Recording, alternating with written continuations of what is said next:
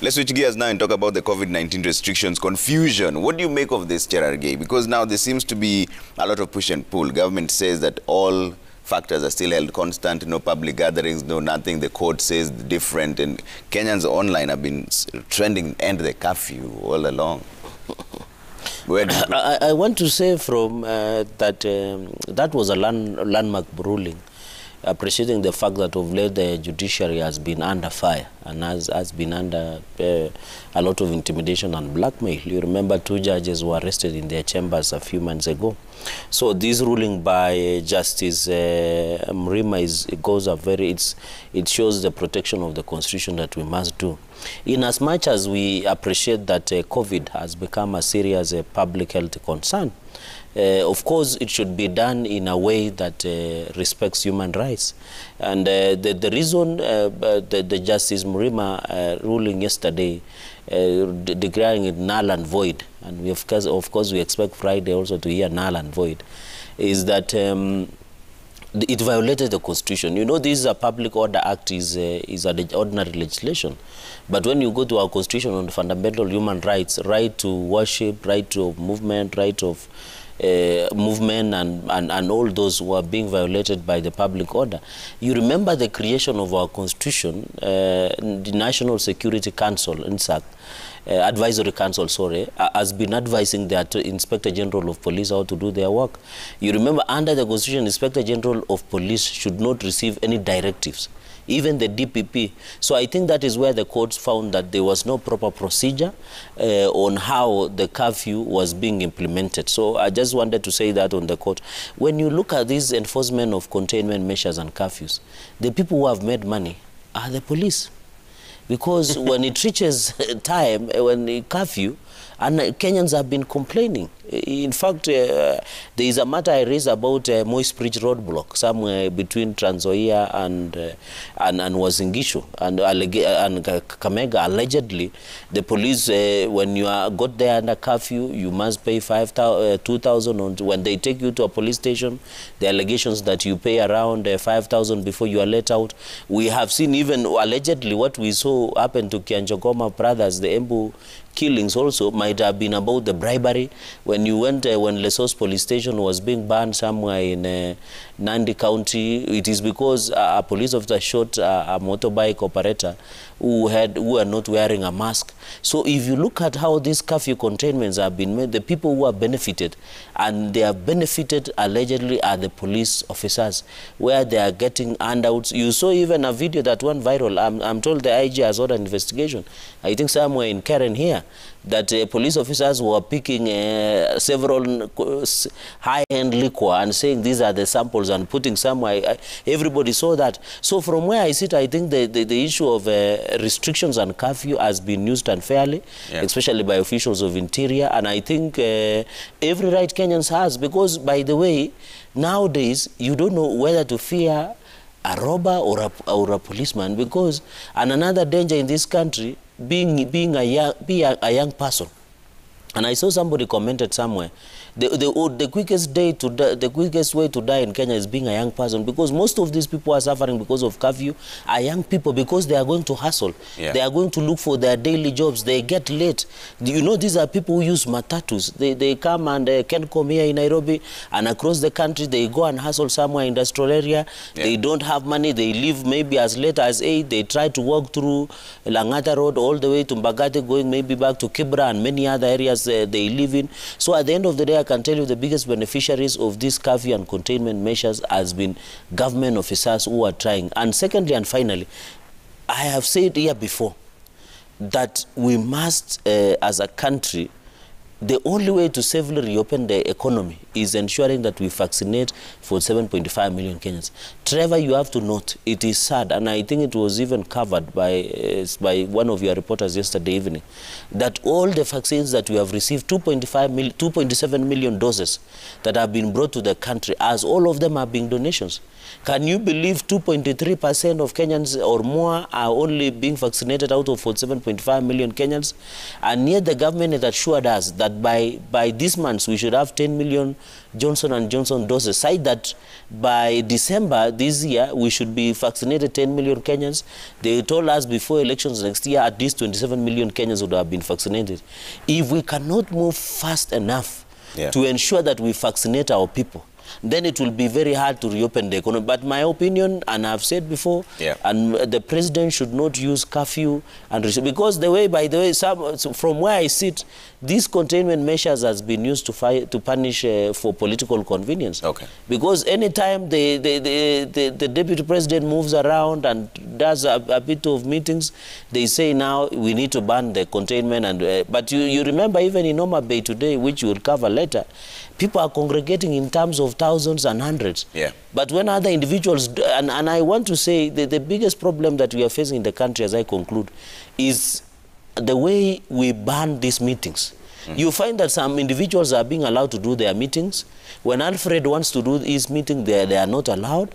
Others are being allowed, like what is happening in Homa Bay. We are told on Friday there is Kakamega. So you wonder, when these containment measures and restrictions and curfew, when are they being targeted for political convenience or what? Okay. But going into the future, I agree with Kenyans. There are many car wash boys, there are many waiters, and many 24-hour economy has really died because most Kenyans used to depend on 24-hour economy to make their living. All right. Governor, you're dealing with this firsthand. In fact, Machakos is one of the places where the positivity rate is almost at 30%, if I'm not wrong. But see, you know, this issue of COVID, this issue of COVID is very serious.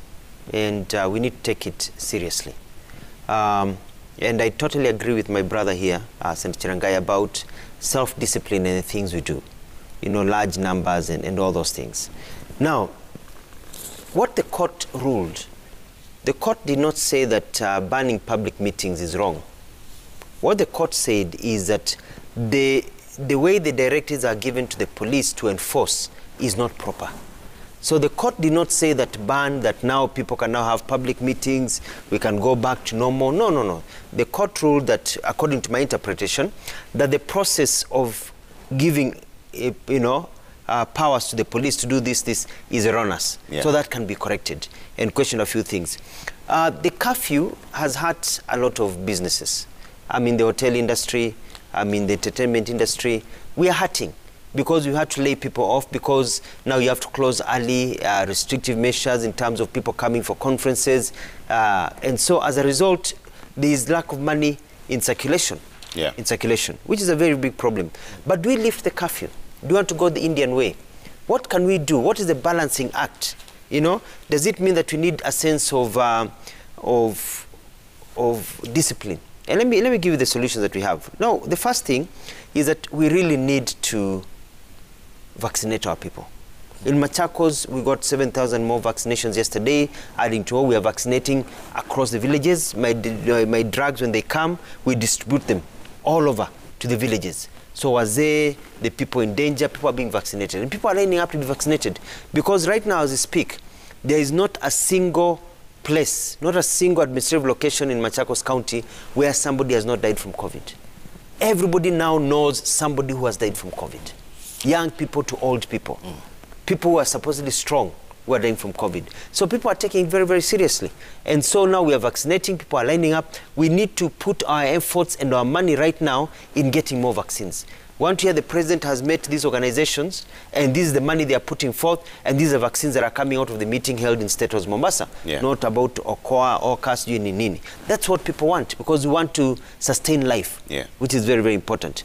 The second thing is that also, we have to recognize that as a people, we have to know that we have to take care of ourselves as individuals. You can't just go rogue. You have to take care of yourself. And so, let me give you, for example, in Australia, in the capital city of Canberra, they have 83 cases, out of which 50% are kids. Because of those 83 cases, between the 4th of July, 4th of August and today, within 2 weeks, they have shut down the whole, basically, state. It's shut down. Wamesema sasa kila mtu akae nyumbani. 83 cases. We're talking about thousands. Wamesema 83 cases shut down. But the thing about shutting down there is that even the police themselves, the police officers, go on lockdown. Askari mwenyewe atoki nyumbani, Si serikali imesema tukae nyumbani, askari anakaa nyumbani. Why? Because nobody dares come out when there's a lockdown, because people are obedient. Watu wanaamua, this is the proper thing we need to do. But then that brings us to the question of economics. Senator Trevor, you know how it is. Unaambiwa kaa nyumbani utakula nini? But see, in those countries, they cushion. Correct. You know, every household is being given what? They'll get maybe $10,000. Eventually, that's what they do. You know, the house is given $1,000 a month. They are being cushioned. So, you know, unapewa shilingi laki moja, ukae nyumbani. Laki mbili, uende shopping. So things are taken care of. The structures are moving. Water is flowing. Things are moving. So it's easier for you to actually stay at home. Yeah. So it's a balance of these things. Okay. So the question we need to ask, even as COVID is hitting us, and as our politicians go to Homa Bay and other things, are we responsible enough to ensure that we are not creating agencies or areas where we're infecting thousands of people? There are clear guidelines that have been given internationally, from Israel to Saudi Arabia, from Australia to Brazil, from the United States to South Africa. We know, conglomerate with a few people, if possible, outside, 50 to 100 people. That has been the accepted standard in the world, but not thousands of people. If people are going to a concert, you've seen in the US, they have to show double vaccination certificates to be allowed in. So are we adhering to some of those standards, ama si tunajiachilia tu kwa sababu ni wakati wa siasa na wakati wa kukutana na watu na kuendelea mbele? All right. Let's bring up your feedback before we talk about the drought appeal that's happening. 12 counties are on the verge of drought as we speak right now. As we speak, the country needs 9.4 billion shillings. We have just about 2 billion shillings coming through. Amaganga Mustaf says cabinet reshuffling at this point of time is suspect. Perhaps a scheme of chasing Ruto away indirectly. Mutava Jaffet says, I wish the president would keep off from succession politics and look forward to strengthen the systems which will ensure that the country is stable after elections. That is what successful succession is all about. Jacob Abere says, coalitions are the way forward. Whoever is contrary, he or she is in a state of illusion. All right, Dennis says, the fact that President Kenyatta started locking DP Ruto out of BBI initiation meetings is when everything started going to the winds. I believe that's what you wanted to say. Aula Willis says, Ernest Ben once said, politics is the art of looking for trouble, finding it whether it exists or not, diagnosing it incorrectly and applying the wrong remedy. This is what politicians are doing now. Citizens must be on the watch out. Kiprono Abraham says, is Uhuru legacy pegged on who succeeds him? I think his legacy should be purely on development projects done by his government and peaceful transition after his term, not who will take over from him. Okay.